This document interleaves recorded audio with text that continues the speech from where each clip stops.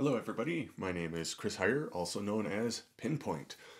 Today what we're going to do is, I'm actually working on a bit of a song right now, whereas all of the song has to utilize I should say, one piece of equipment.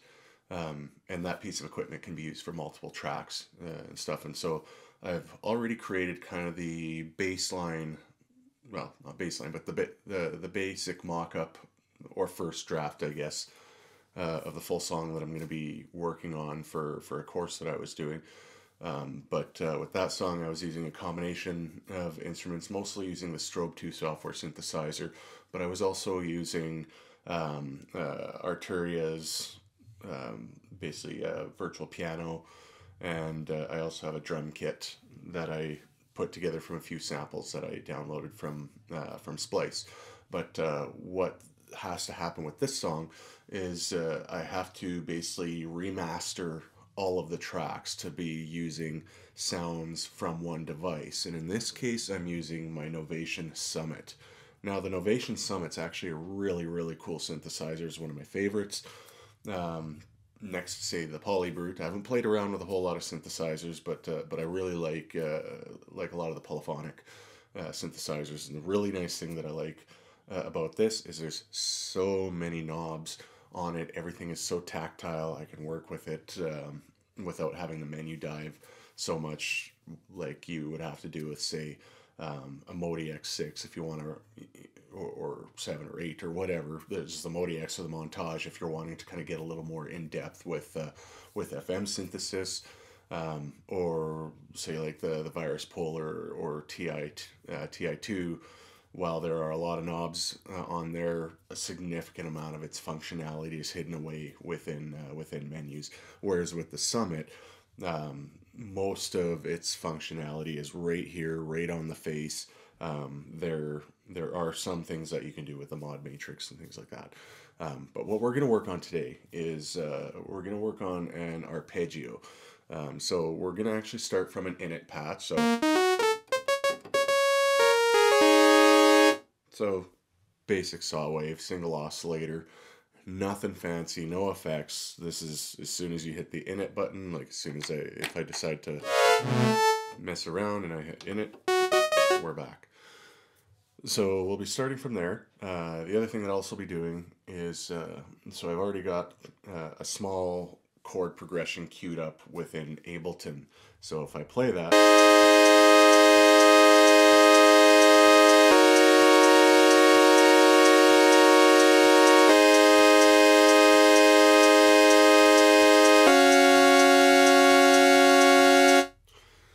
so actually that's not quite the chord. I'll just move it over just a little bit. There we go. There we go. That sounds better. So if we notice, it's basically running a full 4-key chord, but the nice thing with synthesizers is we got what's called an arpeggio or arpeggiator. So that's what we're going to do. As a matter of fact, the first thing that we're going to do with this patch is we're going to turn the arpeggiator on. And we're going to make sure that we're just default setup, single octave. It's just going to go up.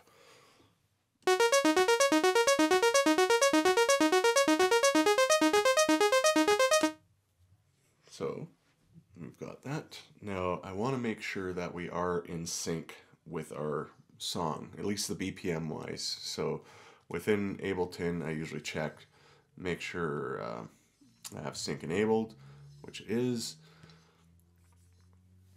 And so now we should be able to continue. We're at 127 BPM. Worst case, I will ensure that we are at 127. So if I go to our ARP clock, we'll go 127. If I hit play.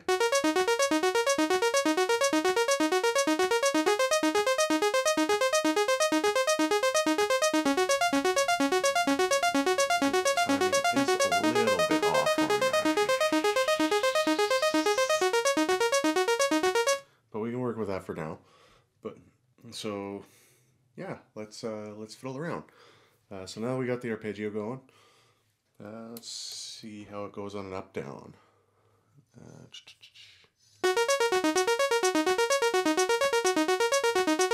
I'll stick with the up.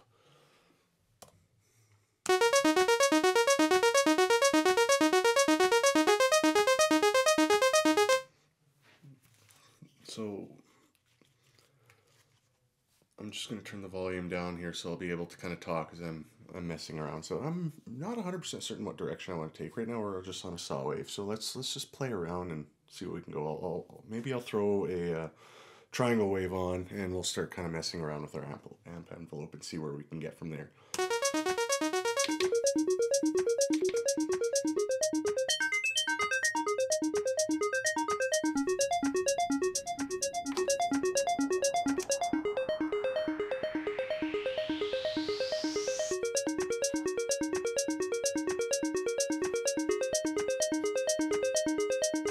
I'm already liking where that sounds. I mean, it doesn't take much. You can really do a lot with that amp envelope too. So I've got low attack, well, no attack, no sustain, just a little bit of decay. We want to give it a bit of a nice plucky sound.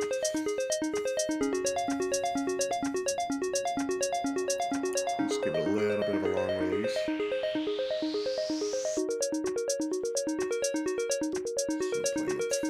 So I want to kind of play with the shape, see where we can go.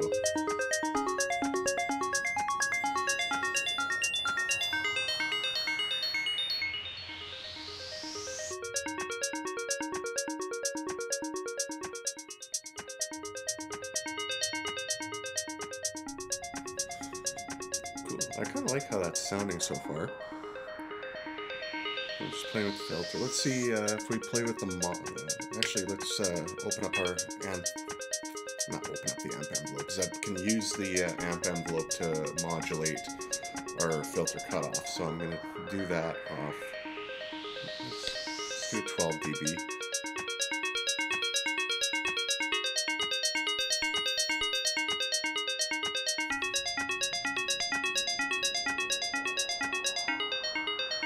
That's cool.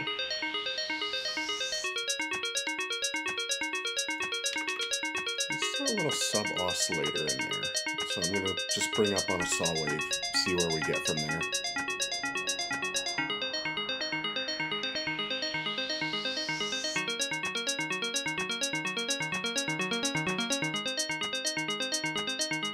I think that's still a little sharp on oscillator 1.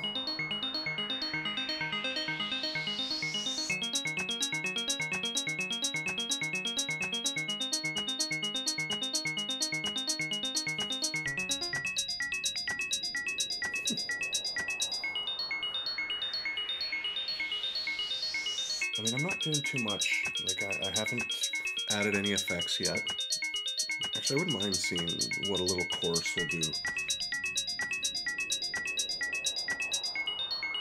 That actually sounds kind of cool. I like that.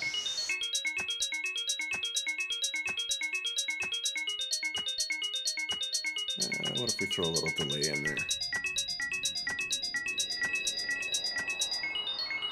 Now, I want to sync the delay, so basically tie it to the BPM. So what do I want?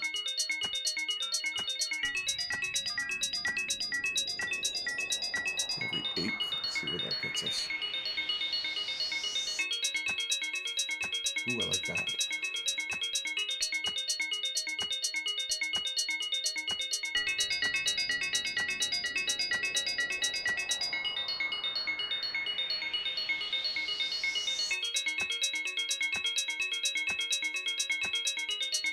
Let's get a little more spacious. Add up some reverb a bit. I just love the reverb on this synthesizer.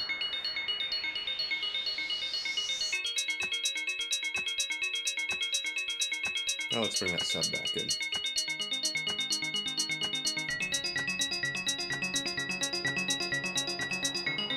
Or maybe let's keep that at the same octave.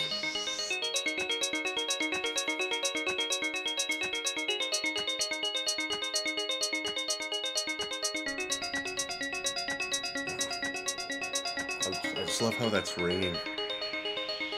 Let's see what the resonance gives us.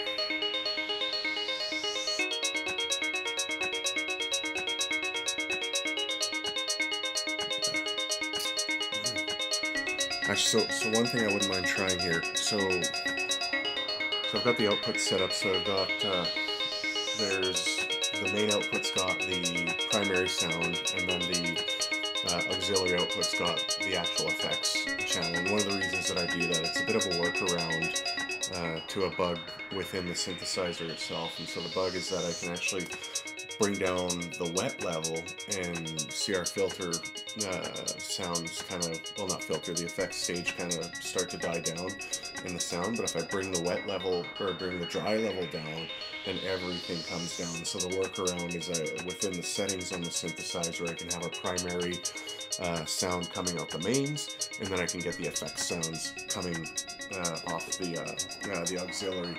So what that'll do for us is now I can just kind of go down on the mixer here. So if I bring that volume back up, I'm going to make this a lot more wet and see how it sounds.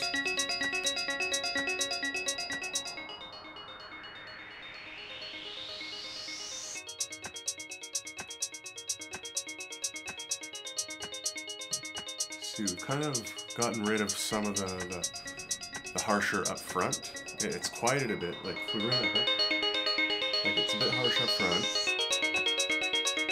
You may or may not want that, but if we bring that down, well, I gotta change the settings again.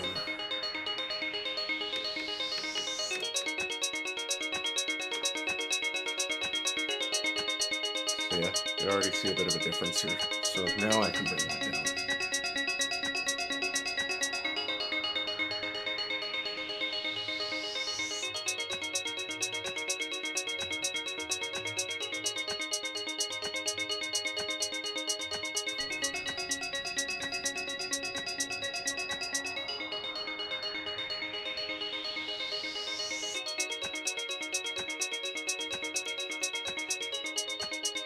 At least doing that, we get a better idea as to what our delay is doing, and if we really kind of like that.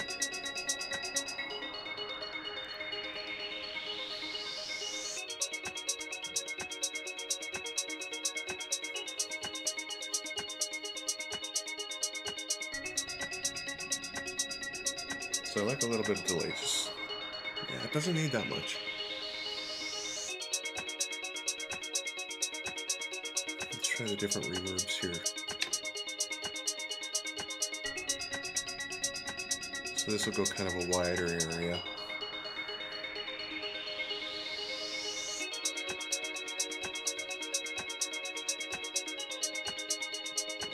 So now that we got that reverb up a bit, let's bring our dry up.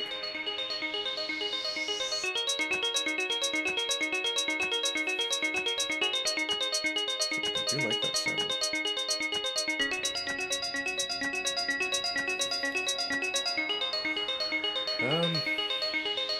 Yeah, that sounds really nice so far. What else should I do? And so I'm going to use oscillator 3. I want to use that as a sub oscillator, just because I do like that.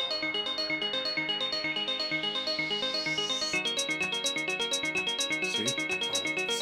It just gives it a really nice rich sound.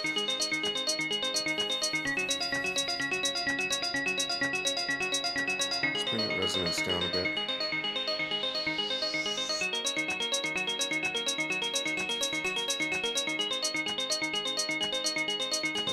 So I'm going to lower the cutoff frequency, but I'm going to increase the amount that the amp envelope affects that filter.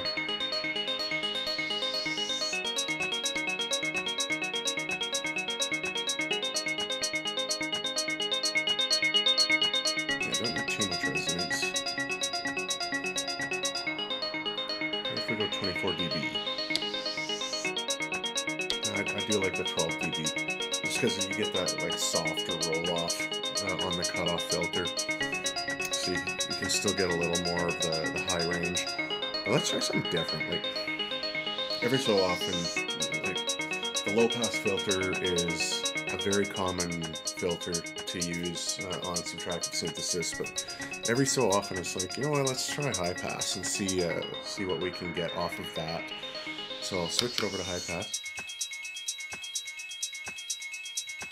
See, that's actually quite cool.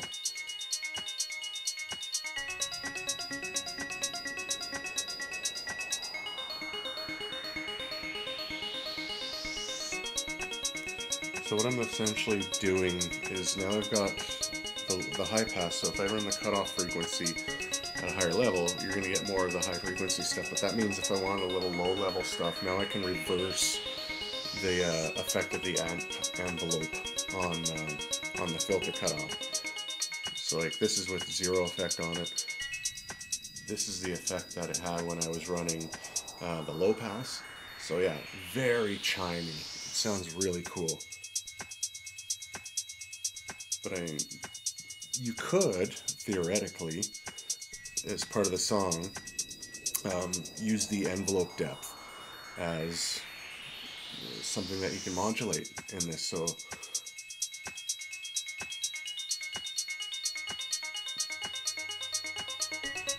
which might not actually be a bad idea, because in the song itself, when I get that arpeggio coming in, it starts off at a low volume and kind of works its way up, but this kind of makes it interesting. If I were to say, let's go into the mod matrix, and I'll take the mod wheel, and we'll assign it to filter envelope depth.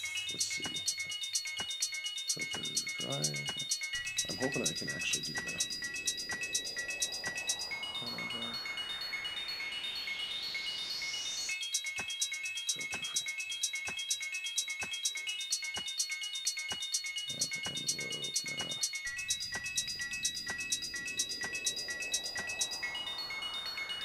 I actually don't think I can modulate that.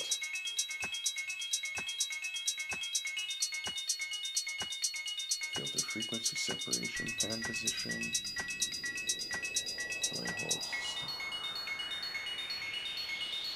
Yeah, I don't think I can modulate that. I might have to actually manually do that. Neither here nor there.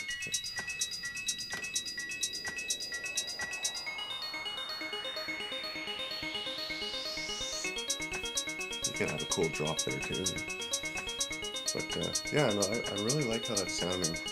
So I guess next I want to kind of mess around with the oscillators a little bit. Let's keep the key sync on. The reason the key sync, it just means that the oscillators are going to start at the same angle every time a key is hit. Actually, you know what? I'll keep it off. Because if you notice when I have it on, because everything's starting at the same time, I almost seem to get this little click that hits at the beginning of every note, and I don't want that. I want some drift in the synchronization of the oscillators. So you can hear that's already kind of changed that a little bit. See what happens if I add a little diverge.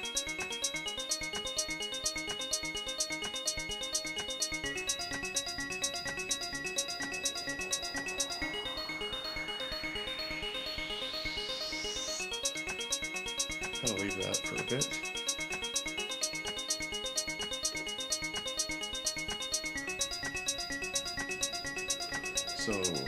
So it's still triangle on oscillator 1. So what I want to do is see what I can do with a little bit of saw density on oscillator 2. So that's just going to kind of beef up that sound a little bit.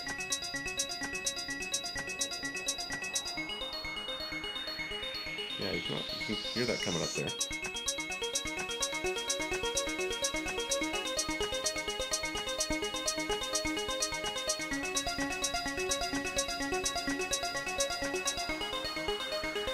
Bit of detune.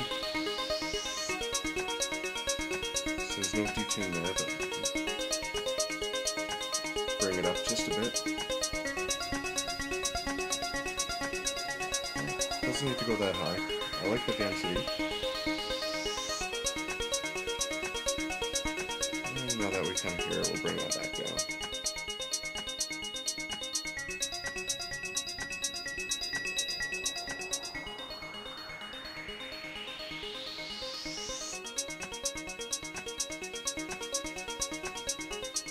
That's just a question of how much of that triangle I want in there.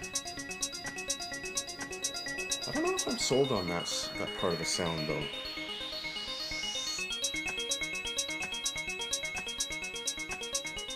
I mean, it is cool. I haven't created that sound before.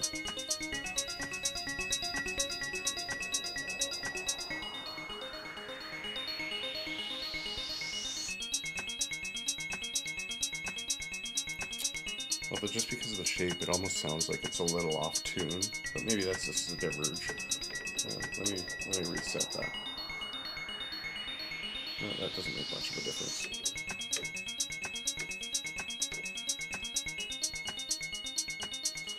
Yeah, it doesn't work very well with the saw, I think.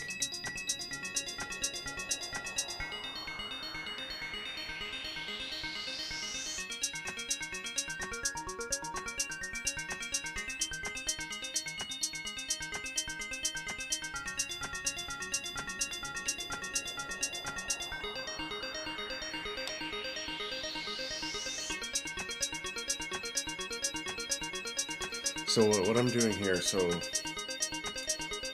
with that triangle I was kind of messing around with the shape, but one of the cool things that I can do here is I can also modulate the shape of the triangle, which if you really want to kind of get a little creative with it is to, you know, apply either some LFO or your mod envelope. In this case what I've done is I've applied mod envelope 1 to the shape, so I kind of found a place where I would like that sound to end up, and then I can go into my mod envelopes. What I've done is I've got basically zero tap, a little bit of delay or decay, 0 sustain, 0 release. Actually, let's up that release a little bit. There we go. And I can kind of run them simultaneously, so you can hear how that's affecting the sound.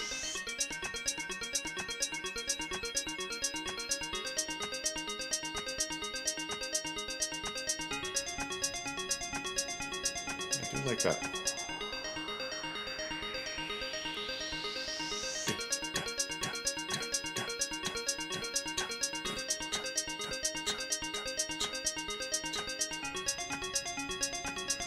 That's really nice. I actually really like that. I still kind of have some spaciness. Let's close that reverb up a touch.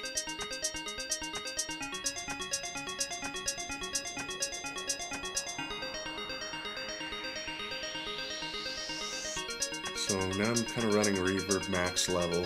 Like, I really want the reverb to come out in this one. Let's see what that delay is sounding like too.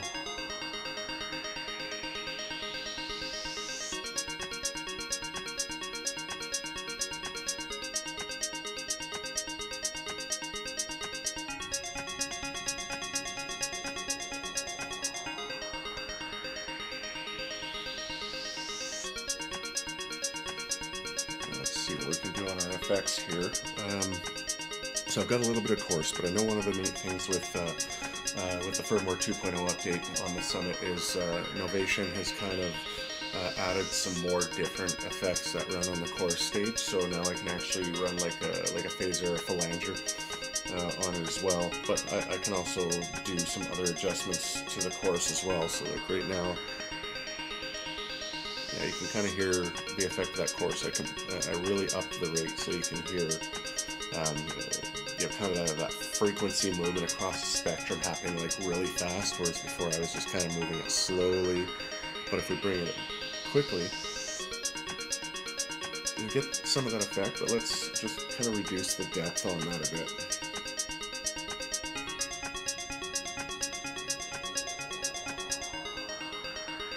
So we still get that funky, back and forth effect, but the intensity, the depth on that course isn't quite as intense anymore there.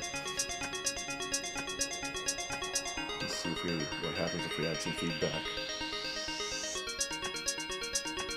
I don't need too much of that. Get some. What if I switch it over to flanger? Phalange. That's actually kind of neat. I like that one.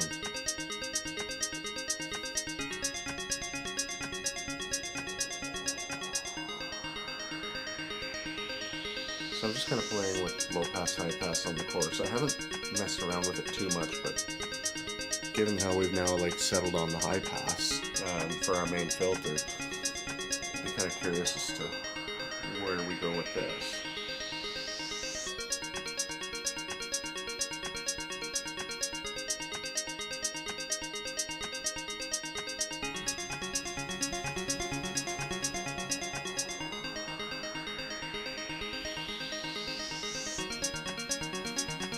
So, something I want to try.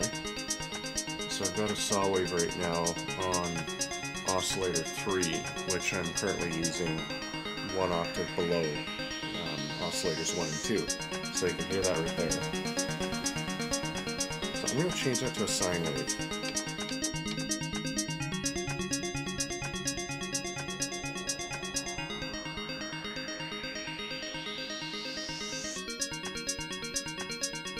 Kind of mess with the shape, see where we go.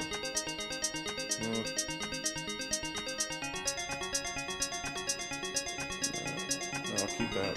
Let's see what happens if we go square wave.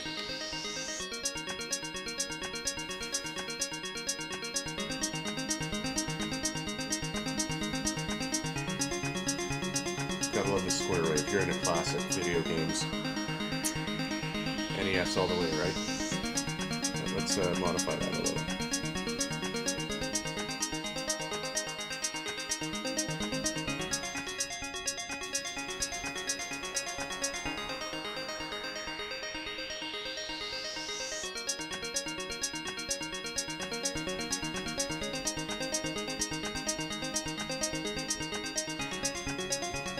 So when you modify the shape on a square wave, you're basically doing pulse width modulation.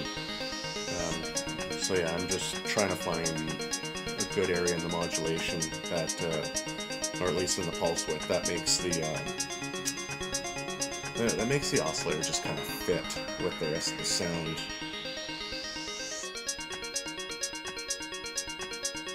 Because I do I'm a huge fan of sub-oscillation.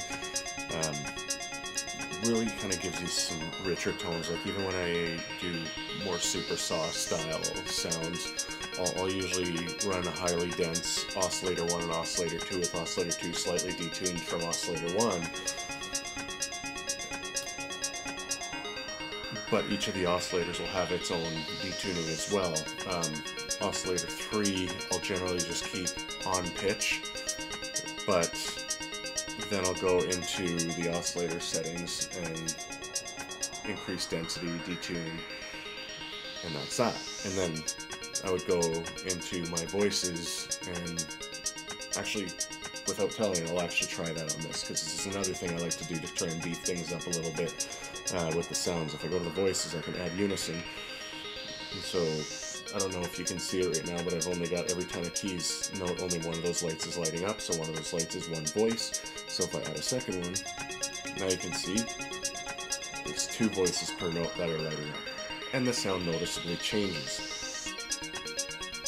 But I can also spread it, so now we can get, so this is one of the biggest reasons that I like unison, is you can spread the sound to actually take up more space. So each voice is going to kind of be more in one side and the other side. So if you don't want it to sound overly big, like right now there's just a little bit of detune on it, so maybe I want both of them to sound fairly similar. So now you can kind of hear, yeah, I mean, especially if you're wearing headphones, there's still width to it, but it doesn't sound like it's a much bigger sound, and I don't have to like do, pan movement with the sound to try and get it to take up some of that space. But if I add just a little bit of detune, not even that much, you can see like this is no detune, and then 1, 2, 3, you can already hear it starting to increase in size. Yeah, like I almost think like 6 or 7 is just perfect, because then you get, now it starts sounding a little too detuned, and when I'm trying to keep more of that crisp chiming sound in there, it kind of goes away a little bit.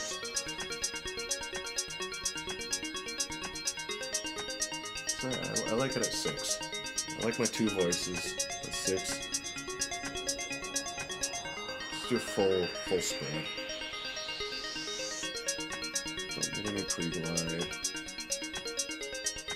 You know what? While I'm here, let's see how this sounds if I add a little bit of drive to it. I know it's probably not the most appropriate, but It's a beautiful thing about sound design on synthesizers like this. It's like, let's see where it goes. I just want to kind of play around and experiment a bit and see where our sound's going to wind up. If I don't like it, I'll just go back. Not a big deal.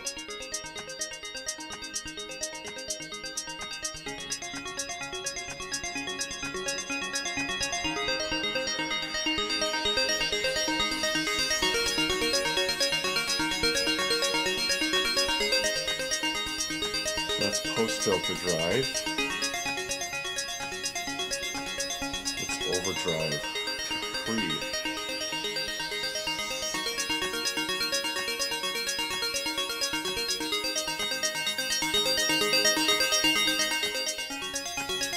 Yeah, it's not really doing too much for the audio, so I wouldn't worry too much about it. Yeah, it's a lot better when you're kind of playing around with saws and, you know, more leads and stuff like that. That really kind of gives you that overdriven distortion and stuff. I know, well, I do have distortion I can use.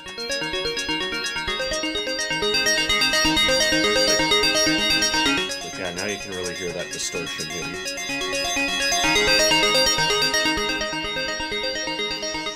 Which, for the nature of the sound that I'm trying to make, not the most appropriate, but it's there. You know, in case you want to, right?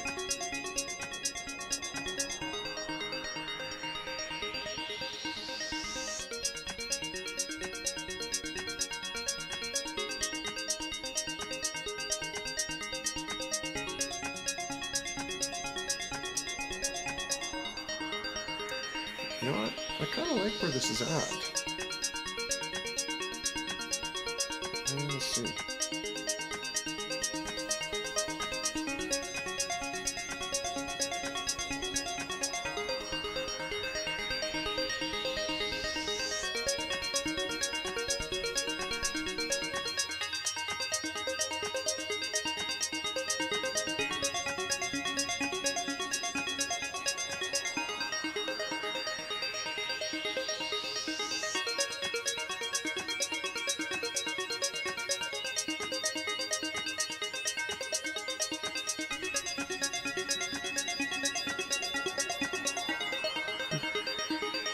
Yeah, so I'm just kind of messing around with the resonance, the decay release on the modulation envelope.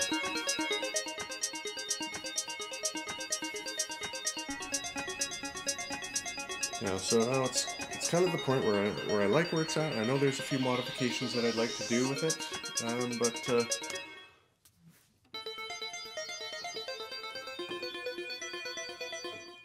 but the sound is it's pretty close to where I want to be. So kind of the plan is I'll continue working on different patches for the different layers. These are by no means final. So they are going to get recorded into Ableton, and then when I hear them in the context with a lot of the other sounds that I'm creating, that's when I'll be able to kind of go back to some of these patches I'm making and saving, and either make tweaks to them or say, you know what, I am not a huge fan of how that patch is really working within the whole context of the song. Maybe I just want to completely start from scratch and come up with something new. But yeah, no, I'd love to do some more of these videos of just basically working with my Summit. I'll work with other synthesizers too down the road, but for now, the focus is going to be on the Summit because I'm going to be creating a lot of sound for this song with just this synthesizer. And I love being able to do patches from scratch. There's so much you can do. I haven't really touched a whole lot on various modulation options. I know a fantastic guy to check out, Ricky Tinez, also works with Novation. I've watched a lot of his stuff. He does some phenomenal work with really maximizing the capabilities of your modulation within the Summit and the Novation Peak, which, you know, very similar in sound and capabilities. Yeah, no, if you enjoyed watching this video, please like, subscribe, and leave a comment. Let me know your thoughts. This is the first video I've released. I'm going to do some more of these as I continue on through. But hope you enjoy, and we'll catch you later.